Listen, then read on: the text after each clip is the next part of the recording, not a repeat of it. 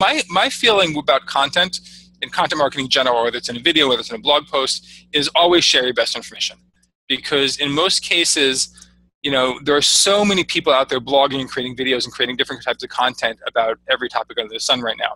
And most people are afraid to share their best ideas because they're concerned their potential customers might just steal that idea and go and do it by themselves. And one of the things that I've learned over the last couple of years is by just sharing my very best ideas and giving them away for free, yeah, there are going to be some people who go and they take it and they run with it on their own, and that's great, I've helped somebody. But there's a lot of people who see that and say, hey, wow, this guy's smart, he knows what he's talking about. And based on that, they're going to want to do business with me because I've created content, I put content out there that most other people might be afraid to share, and therefore distinguishes my content from the other people in my space. And I think that's my approach to learning, and my recommendation to most of the people that I work with is to share your best ideas. And usually, even if you give away your best ideas, it's still not enough for someone to create a full funnel to get the full results out of, unless you really give away, an hour course or something really huge. But even then, most people won't implement, but they'll be impressed by your ideas enough to want to go and buy your product or to hire you to provide services. All right, so that's the whole point there, is valuable, some of your best content. Right. So they go out there and they look to hire you, take that next step with you. Right. So we've got the value in the content in the video. Yep. We've got the kind of two different types of targeting there. What else should we be looking for? So I think the important thing is to make sure that we have a funnel, like we said, within our ads also. So we spoke about, the warm and cold audiences. So let's say we run a good video ad to cold audiences, and somebody watches our video, or they watch the video and they click over to our website. Most people aren't going to buy anything on a first touch. We got to build them into our community, onto our email list, and get them to be a part of our community. So the way we want to do that is by retargeting. So obviously we want to be retargeting people that visit our website, and we could be doing that with an image ad or with a video ad.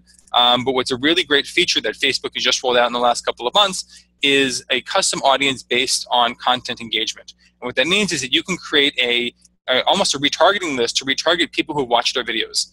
And Facebook, in fact, gives you the ability to target people who watch 3%, 25%, 50, 75, or 100% of your videos, which is really powerful. It's because people who watched a greater percentage of your video are going to have a much greater likelihood of being engaged with you and your message and what you have to sell. So if we can create an audience of those people and retarget those really, really engaged people, that could be a super high ROI audience for us to continue to go after. So thinking about that audience is really good. We could be using video ads to retarget people who have visited our website. So if you've got traffic coming to your website from other channels, from Google, from other places, we can say every person that visits my website is going to see the next day a video of me teaching a great lesson related to the things that they looked for yesterday. And that's a great way just to continue that relationship, that somebody visited the website, and today I'm going to continue showing them that I can provide more value and get them to be engaged with me more, maybe offer a free product, like I said, an ebook download or a free webinar, something like that, immediately right after that, having that type of funnel. Okay, so with that call to action there, into the funnel, the lead magnet, the ebook, whatever that might be. Right. How is that presented, or how are you making sure that? What are the kind of tactics or tips you can use when advertising to make sure that that's going to ultimately drive the maximum amount of leads to your business? Right. So depending on how you created the video, you can definitely put some kind of text on screen or call to action like that. But I would generally recommend most video ads are going to be relatively short, a couple of minutes. People who have maybe mentioned at the beginning of a video that you're going to be making giving away a free gift, or that you're going to tell them how to get a webinar or an ebook or some kind of gift at the end of the video.